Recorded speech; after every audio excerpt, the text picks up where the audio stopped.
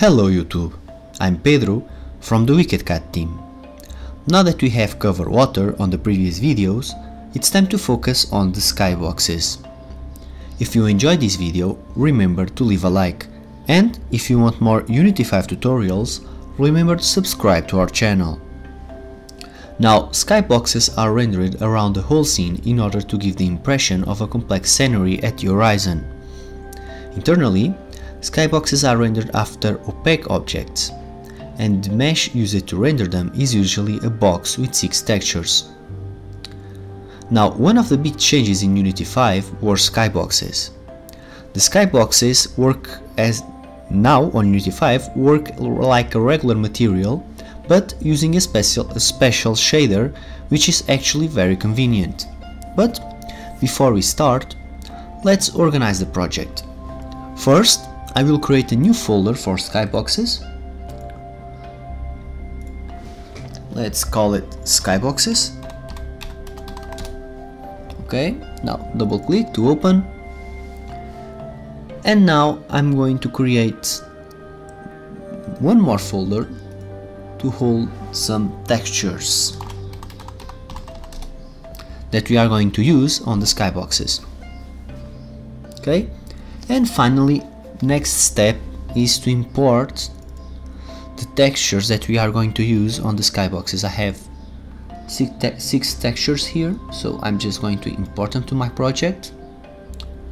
And as you can see, we have some textures for the skybox. Okay, great. So now that we have all the assets in place, let's start by creating a new material. So click with the right mouse button over the project tab and select create from the menu and select material. Let's call it Skybox 1. Okay, now with the material selected, we go to the inspector and on shader here on top, we click there and we select Skybox. And as you can see, we have 3 options: 6-sided, cubemap and procedural. Let's start with 6-sided skybox. Okay, once you selected the new shader, you'll notice that we have some new parameters on our material. You can set the tint color for the skybox. Let's change it a little bit brighter. Okay, you can set the exposure, which basically adjusts the brightness of the skybox. Let's leave it with the default value. You can also set the rotation of the skybox around the y-axis, and let's just leave this as a default as well. And now, as you can see, you have 6 fields for textures. What we are going to do is to place the textures that I just imported into these fields. So I'm going to open, or maybe not, yeah, right. So I'm going to go here, select, and let me just see, sky, no, not, what was the moon?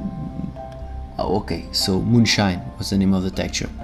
So going back here, moonshine front. Okay, we're going to select this one.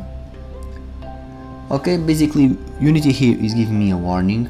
This texture contains alpha, but there is no RGBM incompatible with RTR.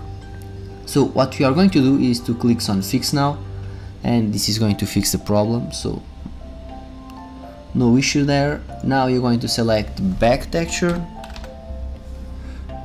and we are going to select moonshine back, the same, fix, moonshine again, where is the left, here it is, fix now, right. And as you can see that while I'm creating the skybox here, you can actually see the skybox being created by Unity. So I'm going to fix this, and you can see right here the texture is now fixed, and we are still missing 2, up and down. Okay, moonshine up, fix now, and moonshine down. Where it is? Here it is, and fix now. Okay, so we have our skybox ready. It's a skybox for a night environment. And now, in order to add the skybox to the scene, we have 2 options. We either add the skybox directly to the camera, or we add it directly to the scene. To add the skybox directly to the camera, we are going to select the main camera. Okay, and now on the inspector we are going to add the skybox component. Here it is. I just did this before, so basically you click there and you write skybox, and here you have the component. And now we simply drag the skybox to the custom skybox, and if we place, let me just main camera, align with view, and let me just press play.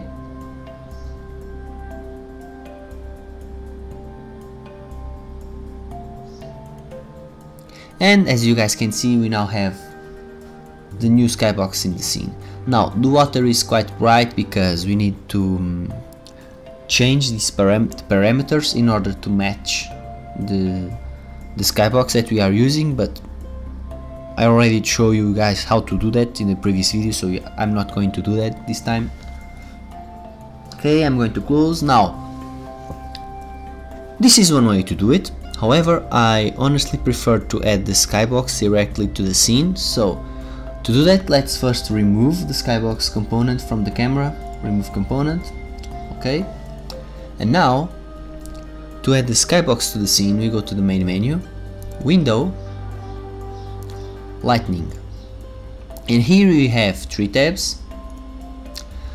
You select the scene tab, and here on the first field you have the default skybox.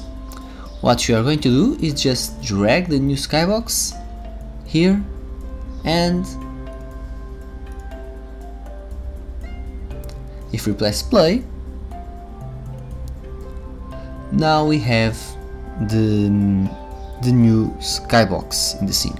Now you guys probably noticed that the water now is a little bit darker. This is happening, and this is one of the reasons why I prefer to add the skybox directly to the scene, is because, for example, the water uses the skybox in the scene for the reflection. So on the previous when we add the skybox to the camera, the water was still using the skybox from the scene. That's why it was so bright. So this is one of the reasons why I prefer adding the skybox to the scene directly. Maybe some cases where maybe more interesting to add the skybox directly to the camera, but I honestly prefer, by a general rule, I usually add the skybox directly to the scene. So okay, perfect. Now, so you guys remember at the beginning I told you that there were 3 ways. You guys saw there were 3 ways to create a skybox, if you guys remember. So we have, if you guys remember, we had the 6-side, the cube map, and the procedural. We just did the 6-sided. We are now going to create a new skybox. Okay, so let's create a new material and call it skybox 2. Now this time on shader we are going to select skybox and cube map. Basically, cube map was the way things were done before Unity 5. If you try to create a skybox on Unity 4, you had to use a cube map. So what are the difference here? As you can see, you still have the tint color, you still have the exposure, and you still have the rotation.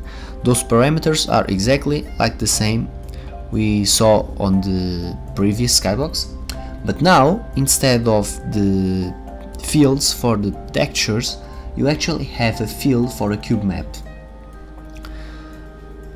But we don't have any cube map, so we need to create one. So basically we are going to create again on the project, right click, create, and we go to legacy and we select cube map, and let's call it skybox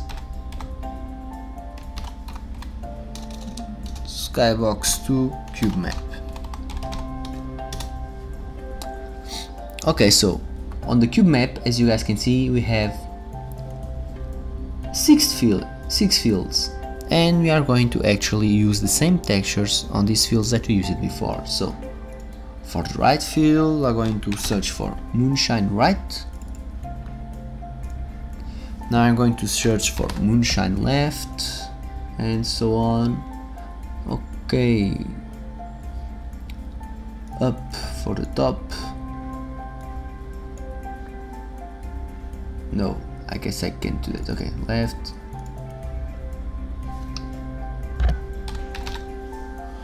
Moonshine top, where it is here.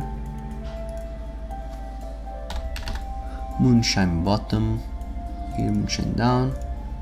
Moonshine front, here it is, and finally moonshine back.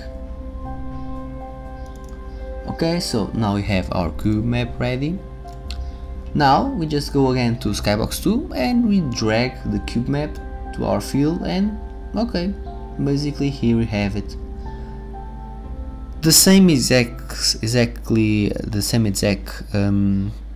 skybox we have in our scene, but this time created using a cube map.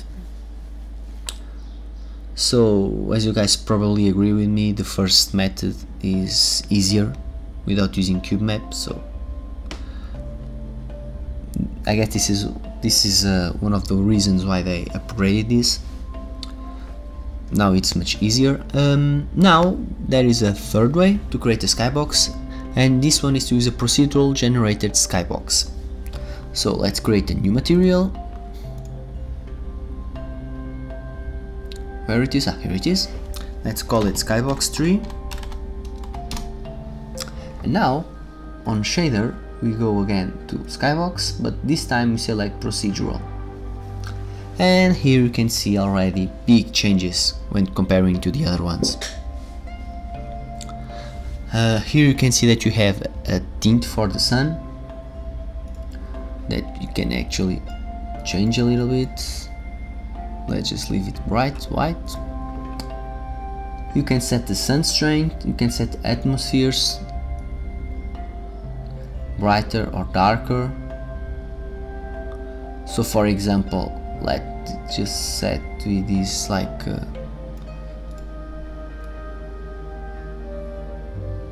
let's just pretend that the sun is going down. Okay, so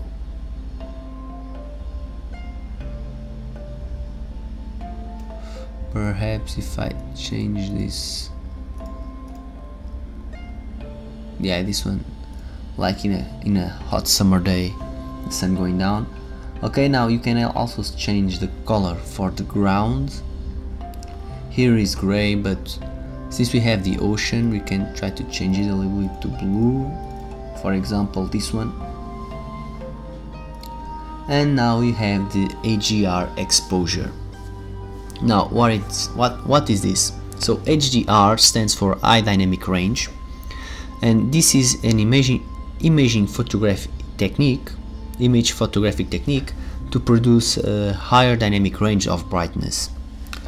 This is achieved by capturing different exposures of the chosen subject matter and combine them into just one image. So in Unity this is used to help to blend 3D models into the environment, and this can actually improve the quality of the model in the environment. Now let's add the new skybox to the scene. So again, main menu, lightning, scene, and we're just going to drag the new one here and press play. And here we have it, guys. a new skybox in our scene. So this is how you use Skybox in Unity 5. I hope you guys enjoyed it, and I see you in the next tutorial. Until then, have a nice day.